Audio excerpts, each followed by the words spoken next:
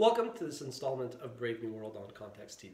Today we're going to try to make sense of the stock market. Doesn't seem to make sense now, does it? Well, I remember when I was studying finance and we tried to make sense of the stock market, we broke it down stock by stock.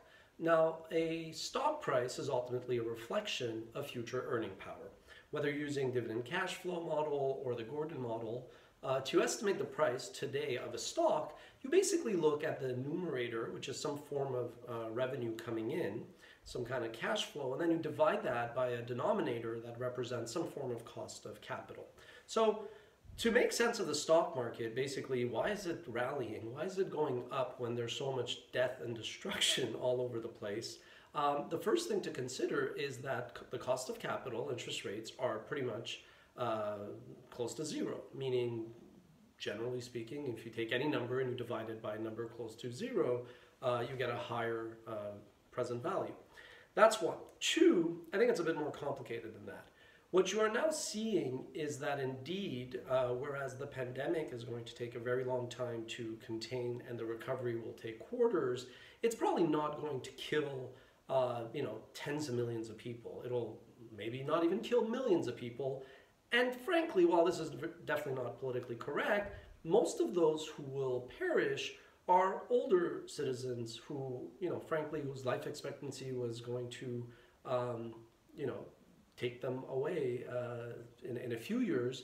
Those people are going to suffer and leave us now, which is a horribly, bad thing to say. But again, the stock market doesn't necessarily care about the human side of it. It's just a vehicle to estimate the future, the present value of future earning power. Then it wasn't just the death comment, it was also on Cramer's show, you saw the headline, best week since 1939 or 1938 in the stock market, juxtaposed with 60 million people lose their jobs, which sounds batshit crazy. Why? Well, again, not very politically correct. As much as 2/3 of the economy is driven by the consumer spending, meaning you do need consumers to have discretionary income, and we'll get to that in a second. At the same time, the biggest cost to companies has always been labor costs.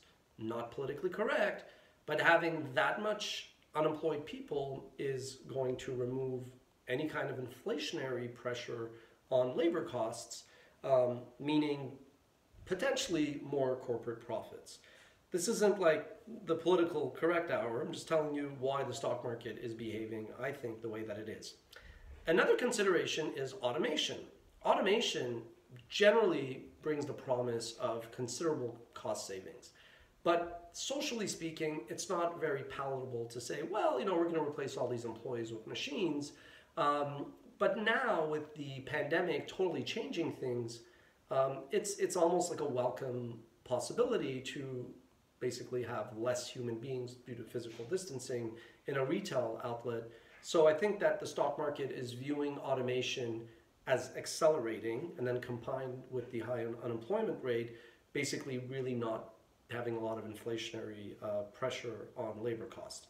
Next, I think what you're seeing is, as much as Donald Trump has proven to be totally inept, it's ultimately signaling to markets that this is a government that will probably weigh more on the economy than the health, repercussions.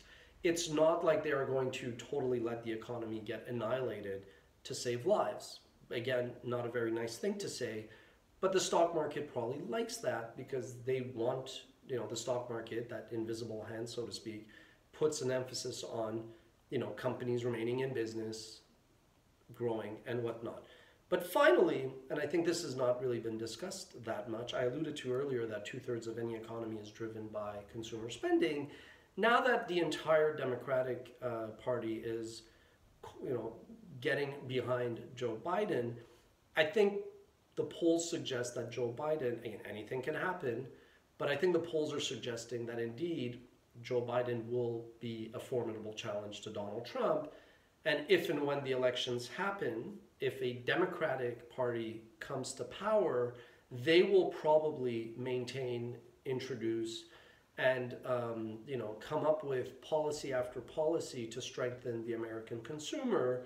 And ironically, very much the way President Obama in 2008 led the bailout of the automakers and ushered a great bull run from 28 to 2020, I think that's ultimately the silver lining, why explaining why the stock market has been behaving the way it has recently. What do you think?